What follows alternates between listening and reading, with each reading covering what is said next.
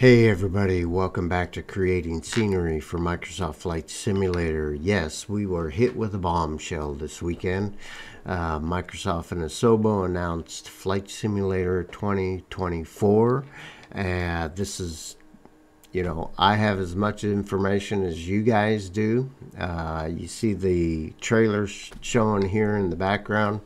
But what is going to happen in our future, okay, as a developer, scenery creator, whatever. Are you worried? Are you concerned?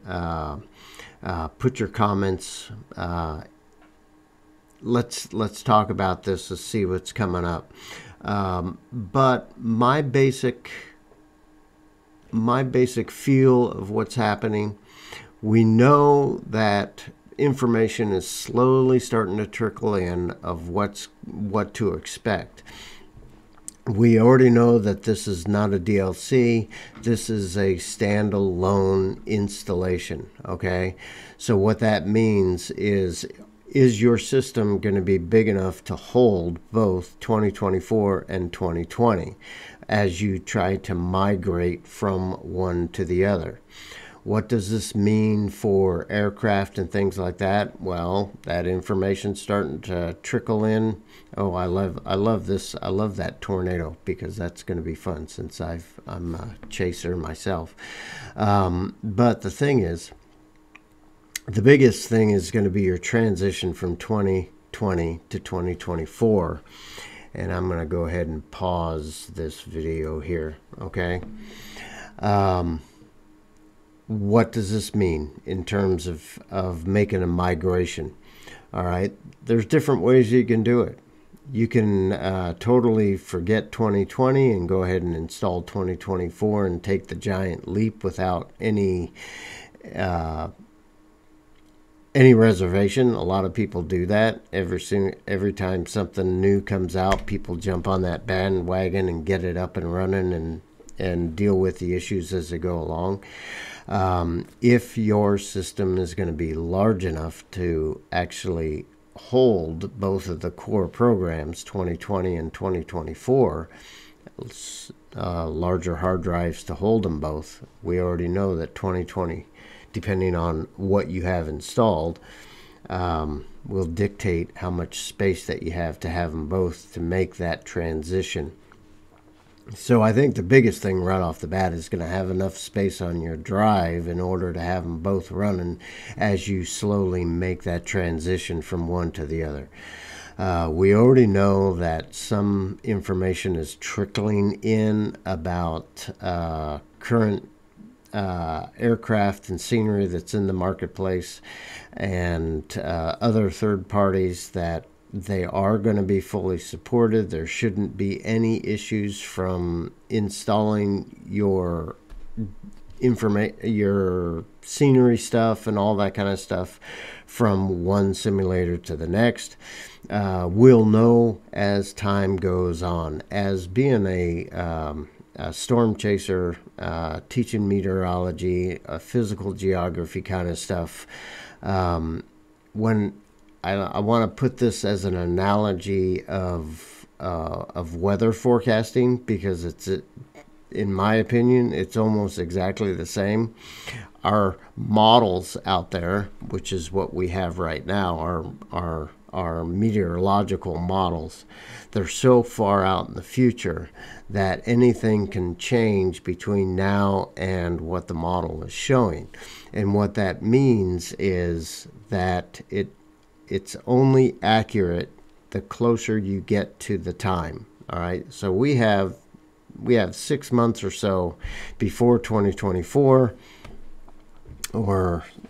and there's just a lot of time right now before it actually gets released, and more information is going to start coming out the closer that we get to time. All right, as a developer, as a scenery designer, you need to stay on top of that. You need to get involved in the forums all over the place. Microsoft Flight Simulator's official forum. Get in there, start talking to these software developers, find out what's going on. Okay, PMDG, you know, get in there to forums. Keep getting get the information from the source is basically what I'm telling. There's going to be a lot of speculation in all the Facebook groups and forums and things like that. Get it from whoever is the source. All right. So am I concerned of what's coming up? No, I think I'm pretty excited of what's coming up.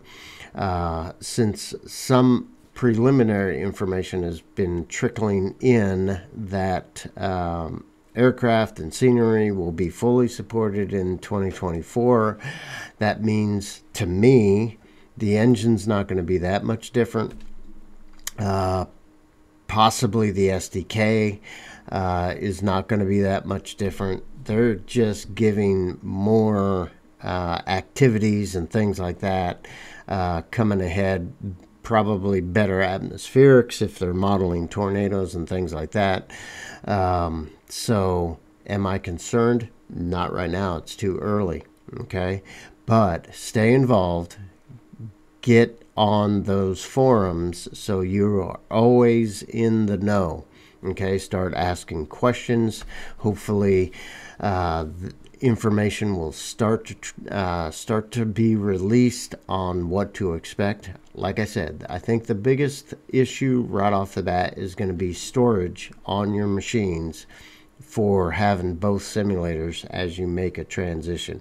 There's going to be some people that are just going to take the leap, go right into 2024, but usually those are going to be your pilot type of people. Developers, if you are a methodical developer, senior creator, aircraft creator, you're most likely going to have both of them on your system at the same time and testing one back and forth. Okay. So this is not a thing to be afraid of. It's software development. It's game development, and they are just going to start releasing this stuff all the time.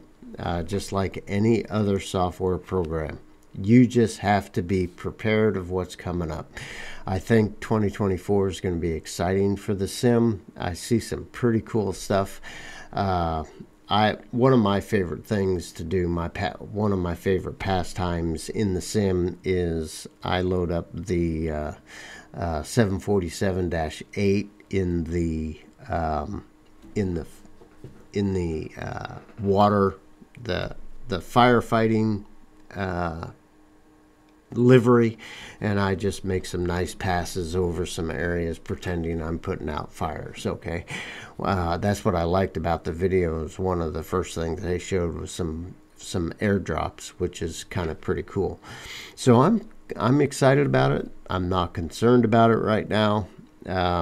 We still have time. Still keep making that. Keep making your scenery and getting it out there on flightsim.to or whoever you want to start making your getting your scenery out to your people. But stay informed. Go to the forums.